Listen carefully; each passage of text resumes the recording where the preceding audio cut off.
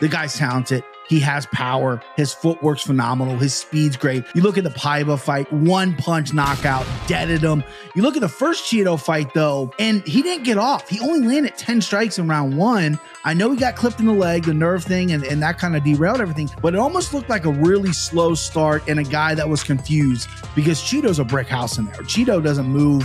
He's never been put out. It's never been finished in the UFC or in MMA. And he's walking forward. And Sean, I thought, got thrown up a little pause there. Chito only gets better as the fight goes on. His last 6 fights, he's only outstruck one person.